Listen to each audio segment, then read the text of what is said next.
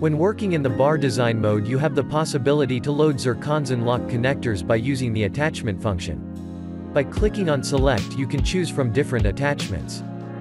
It is important to choose locator and milling when selecting the production type, and among the different companies shown, select Zirkonzahn.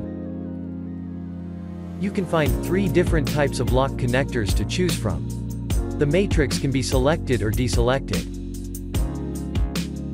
The cut option needs to be selected to continue with the positioning. There are arrows that can help to move the object with very precise movements.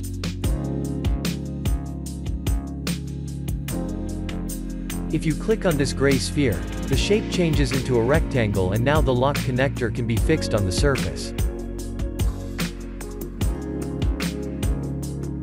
As you can see, the lock connector is not aligned to the bar surface.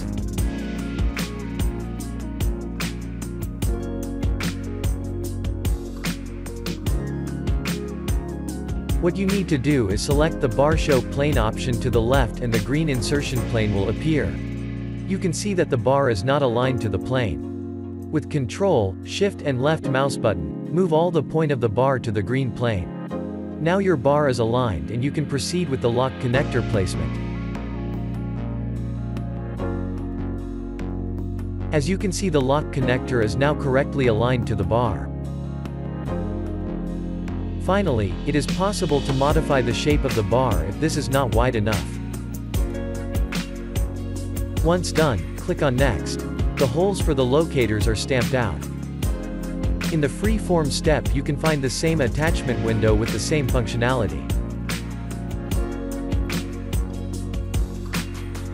However, after placing the attachment on the bar, right-click to have 3 additional options.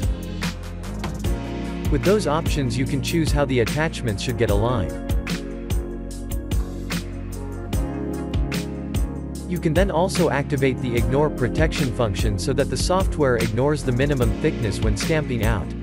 Lock connectors can be purchased from Zirkonzahn, but the matrices have to be bought directly from the corresponding companies, depending on which lock connector you use. It is also necessary to use a special burr to mill the locator threads. The corresponding channels are then automatically selected in order to be milled with a thread in the Zirkonzahn nesting software.